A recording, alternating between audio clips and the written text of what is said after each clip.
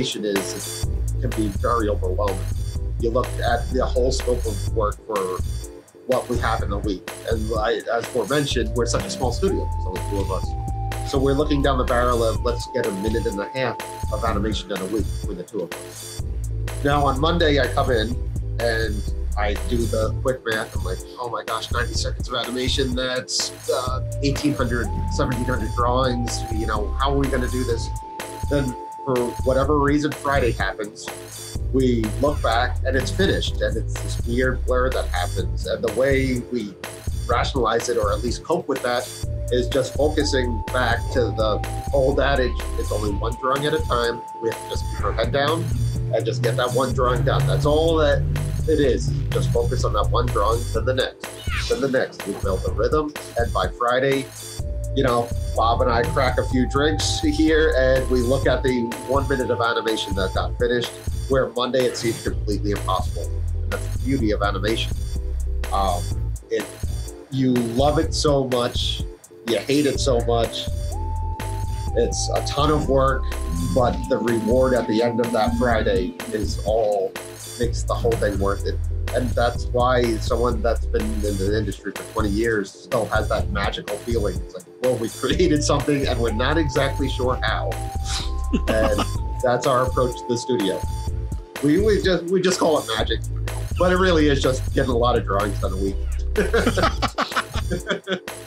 I love that. I hope that I can still find an audience for all the crap I want to make, because I just don't want it to be a memory. I want to remind people of just the treasures that we have in this medium, and the potential for this medium. It isn't just meant to be a distraction. It's not just bright, flashy colors. It's not just a way to waste a few minutes of time. It's something special.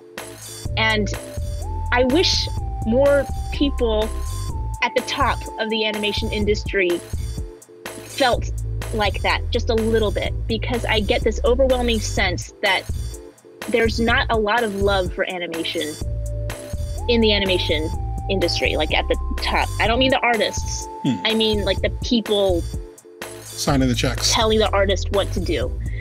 And oh, does that mean I'm right?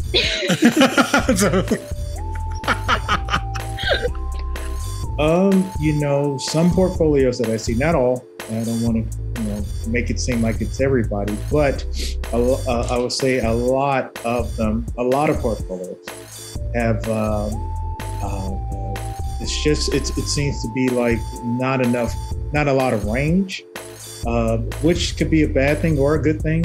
I've said it to you this way, like if you have a certain style that you only do and you don't do other styles, that style should be like really good. It's like, it should be like super polished so that you really stand out and that people will hire you for your ability in that style.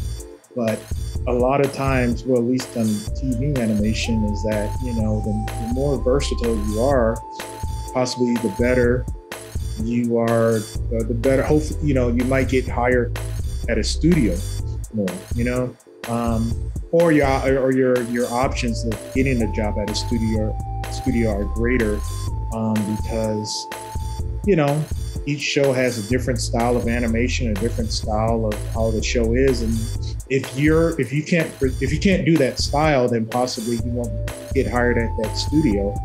But if your portfolio shows that, hey, I'm versatile and I can do this style, I can do that style, I'm able to do this and that. It just, for me at least, it opened up more opportunities so that, if there was a slow period in animation, then, I was doing storyboards. If I wasn't doing storyboards, I was doing character design. If I wasn't doing character design, I was, when I was doing Flash, I was doing Flash animation. So that helped me. And again, I'm not saying it to artists to say that this is the end-all be-all, but I think at least if you are trying to get your foot in the door, the more talent that you show you can do, possibly that will open the door. All right. That's the I. So now we're up to the D in ride. And this, I cannot overemphasize how important delivery is. Delivery is our D. Because delivery is the last thing that clients are going to remember about you. If your delivery is great, they have a good memory, almost no matter what happened leading up to it. Okay. In other words, if you deliver late, they're not going to have a good memory of you. You have to deliver on time or early. You have to deliver professionally and without an attitude. The last thing they see or hear of you needs to be good. Because you want them calling you back. As I mentioned earlier, you make more money from returning clients. Because you don't have to expend any effort or money to find them. They're existing.